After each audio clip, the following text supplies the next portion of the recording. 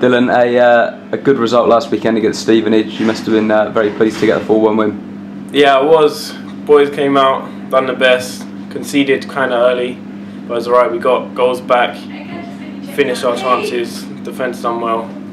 I was speaking to Harry Taylor earlier, and he said that it was the defence is looking a lot more solid compared to the start of the season. So that's definitely a progression, which is a good thing. Everyone's learned their jobs now, knowing what to do individually and as a team, and we're just getting stronger.